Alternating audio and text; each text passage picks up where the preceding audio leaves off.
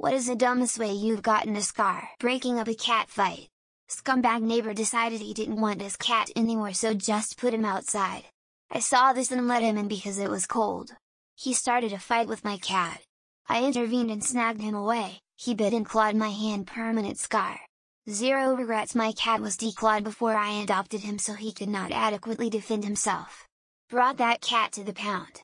Before anyone flames me for bringing him to the pound, I confirmed with the neighbor he didn't get out. Neighbor saw no issue with just letting him out and not taking care of him, hence scumbag neighbor.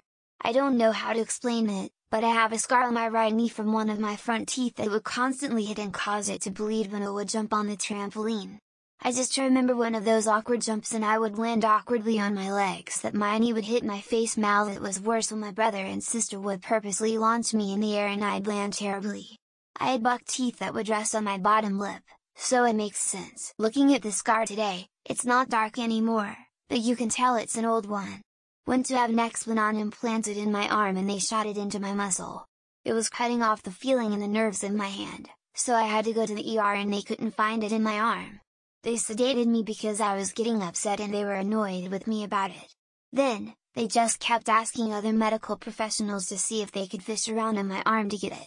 Now I have a scar from the stitches and the scar looks exactly like an ex-boyfriend's tattoo in the exact same place. I tried to be a hood during an altercation and broke a bottle holding it by the neck to use it as a weapon, and funny enough, the dude I was having beef with, stopped and pointed out that my index finger was severely cut and was bleeding profusely. At first, I think I told him fuck you in Spanish, but then saw myself that it was a pretty nasty cut.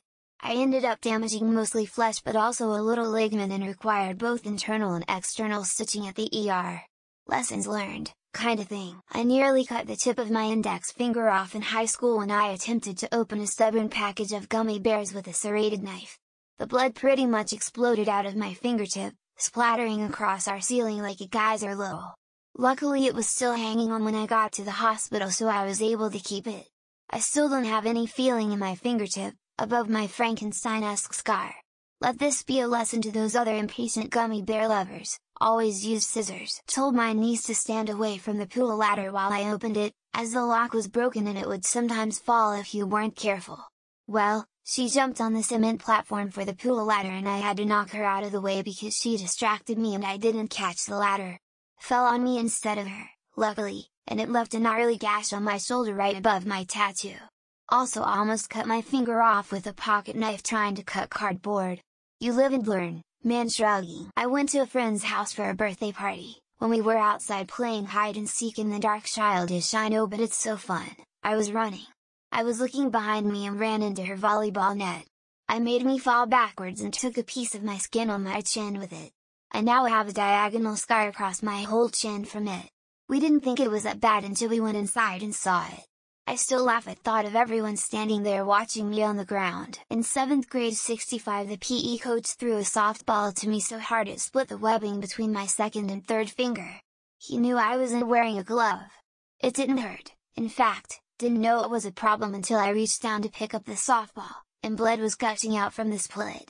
Went to nurse, called home. Mom picked me up and went to clinic to get stitches.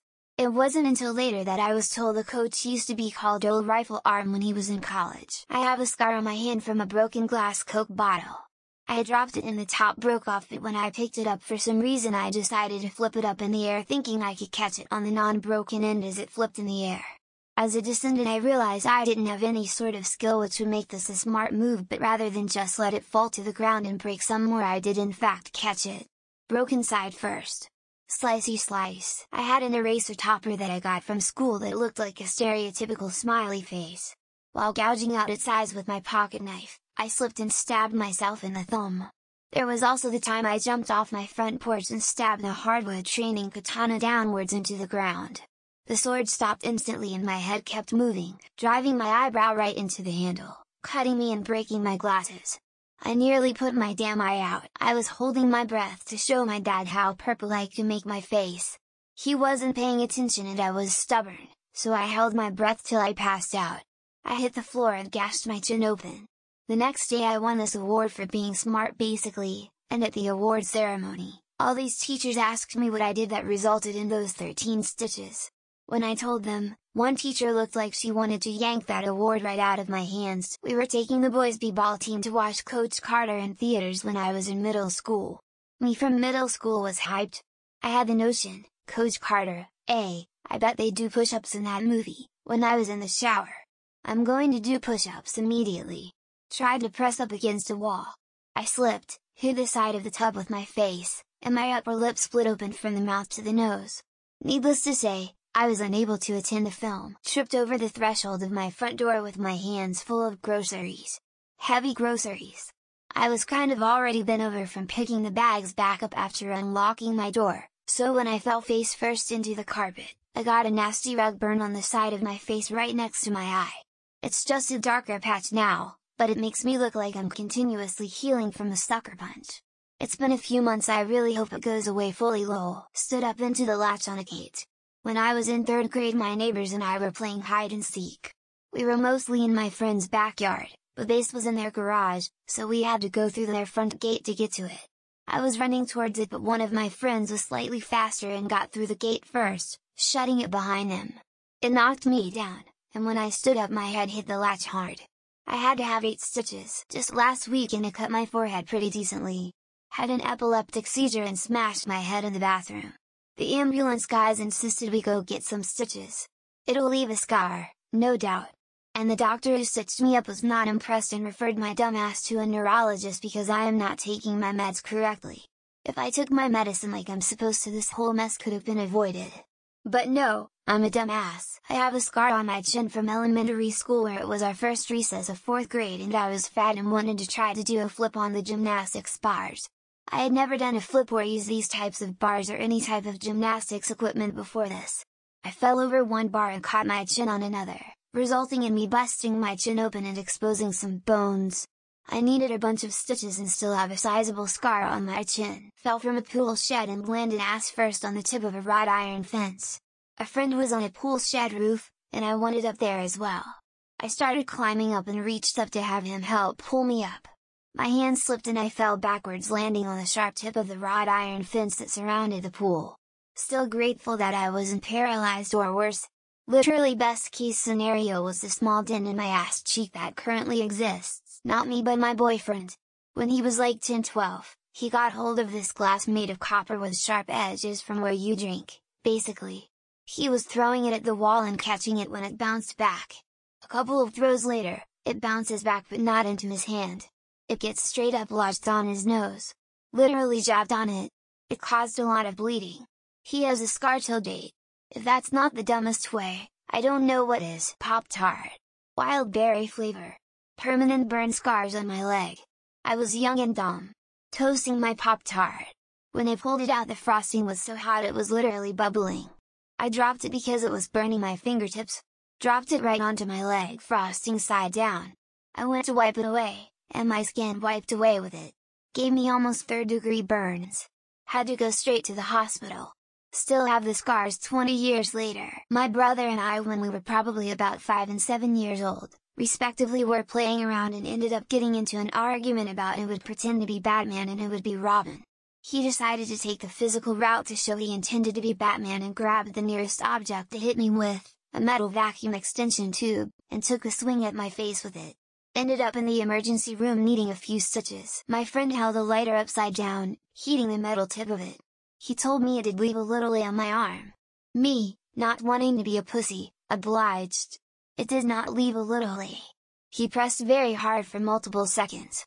I now have an inch-wide circular scar that took weeks to heal. More than likely a 3rd-degree burn. It was bad. I have plenty of other scars, I don't mind now. Just definitely the dumbest one I have. Marshmallow fluff. I cut my hand on marshmallow fluff. When I was a kid, I thought I'd be a He-Man and open my own jar of marshmallow fluff from my peanut butter fluff sandwich. Previous sandwich assembly left fluff to harden around the edge of the jar. Where lid meets fluff, fluff gets thin and hard. One big grunt and twist and... oh god, why is my hand bleeding? 40 years later and there's still a scar along my palm. 12-year-old me, doing close to 30 miles per hour down a steep hill on my bike, no hands. Decided to pedal to go even faster, still no hands. Well, even in the highest gear, At that speed there was zero resistance to pedaling and the pedal just dropped out from under me and I tumbled right over the handlebars and face first into the road. Amazingly I was only left with a small scar under my nose once all the scrapes finally healed. Found a recipe in a cookbook for how to pan-sear and then bake a steak. The cookbook contained a warning: beware, the entire pan is 450 degrees. The steak was finished and the handle was sticking out over the stove. I thought I could just push it a little, so the handle wouldn't catch and fall on someone's foot. Instant burn. At least I used the back of my fingers. Big, ugly round scar on my left hand ring finger. Subway sandwich burn. I was a sandwich artist and my co-worker was taking a sandwich out of the oven and the cheese grazed my arm and took a piece of skin with it. I had a big blister that turned into a scar. Someone ate my arm skin for lunch. Absolutely horrible. I was in so much pain I ran to the back to scream. I didn't have a second to tell my co-worker to throw it out, he was moving too fast to notice. Disaster. I have an inch-long scar on the inside of my thumb. I got it by pulling away from a chain-link fence. I was walking along the bleachers at a football game, and turned to watch. I put my hands on the fence in front of me, but then I noticed a man with a camera directly in front of me. He moved the camera away from his face, giving me a displeased look. I then jumped out of the way, catching my thumb on the fence.